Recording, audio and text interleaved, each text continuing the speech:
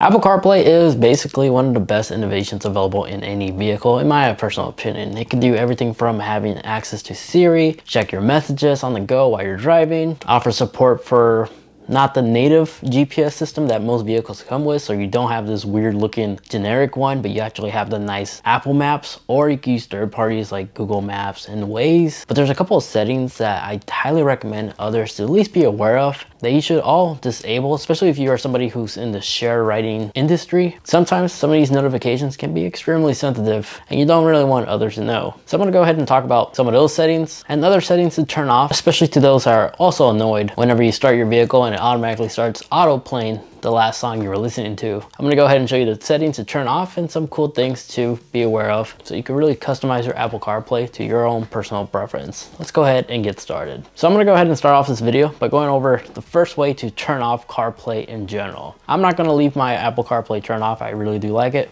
but if you want to find out how to turn it off, it's like this. First, on your main device on your iPhone, I'm gonna go ahead and screen share. You need to go into your settings on your main device, scroll down to screen time, and go into content and privacy restrictions. Go ahead and enable the restriction and go into allowed apps. And here where you see CarPlay, disable that. And now whenever you get in your vehicle, if you have wireless CarPlay support, instead of forgetting it on the main unit, you can just disable it right here. And that's how you can turn off CarPlay in general. So next time when you plug it into your vehicle via USB or another friend's car, the little term and condition, or if you wish to continue using Apple CarPlay screen, won't pop up. So that is how you can turn off CarPlay in general on your main device. Now the next setting I recommend turning off, or at least being aware that it exists, is turning off your notifications whenever you receive a message. If you're in a ride sharing business, as I previously mentioned, or you just don't want others to be distracted and ask you weird questions, who's messaging you and such, whatever the situation may be, to turn this off, it's really easy. On your main device, on your iPhone, one more time, go into the settings, scroll into notifications, click on notifications, and scroll down into messages. And if you go down where it says show in CarPlay, turn that off, and now your notifications will no longer show up on your CarPlay display. Now the next settings is organizing your CarPlay app library. This also includes third-party apps as well. By going on your main device, on the main setting page, scroll into general, and here where it says CarPlay, click on it.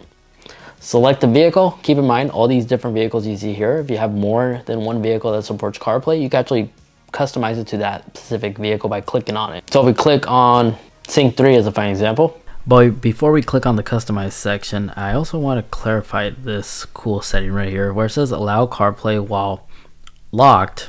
When this is enabled, your phone will automatically connect to CarPlay.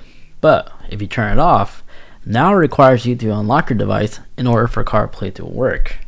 Now this could be used in many different ways. This is perfect to have disabled if you have a household that shares the same vehicle.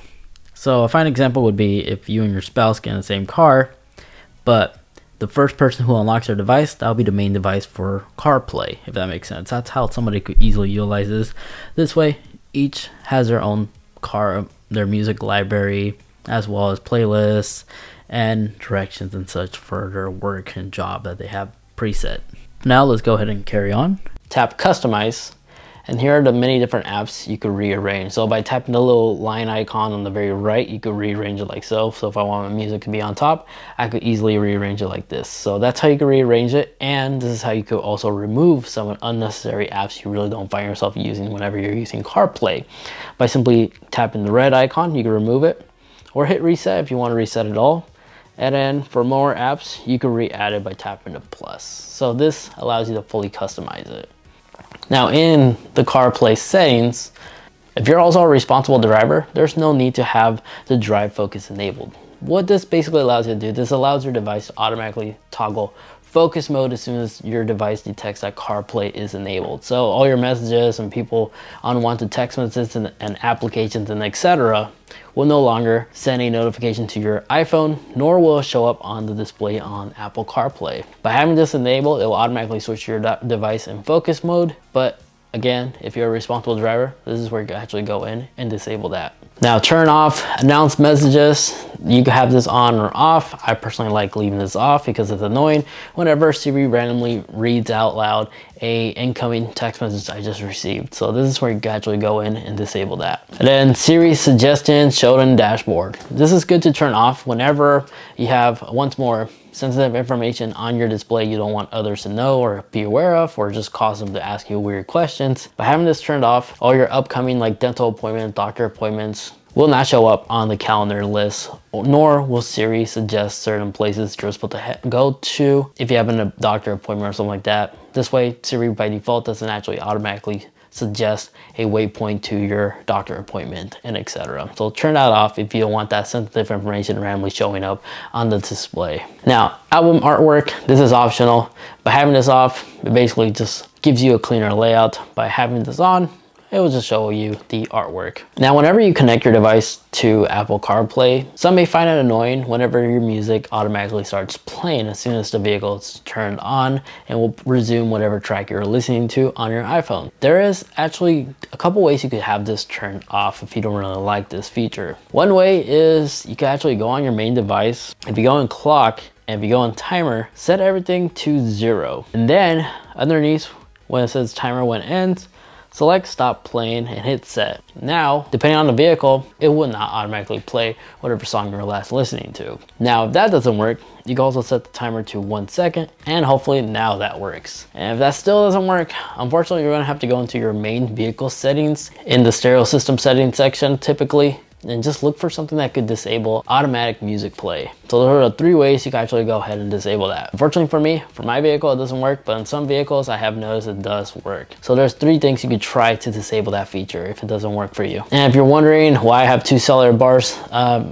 don't worry about it, but just my current device has 2 different numbers. So that's why I have 2 cellular bars. That's not a hidden setting or anything like that. I just have 2 phone numbers on my current phone currently. And there you have it. Those are the settings I highly recommend others to at least be aware of and possibly turn off. So CarPlay is really personalized for you. Now, before I end this video, I do want to show you guys something. If you're curious how you get wireless Apple CarPlay to work on your device, this is the little device I'm currently using in my vehicle. It works really well. It's fairly inexpensive. You can find it on Amazon. I did a whole dedicated review of it, which you can go ahead and watch right here, which I highly recommend for anybody who's just like on the same boat that I was, just want to eliminate that cable and not having to take out your phone out of your pocket as soon as you get in your car. Highly recommend that little receiver. It works really well. Aside from that, thanks so much for watching. If you got some good useful information out of this video, you know what to do.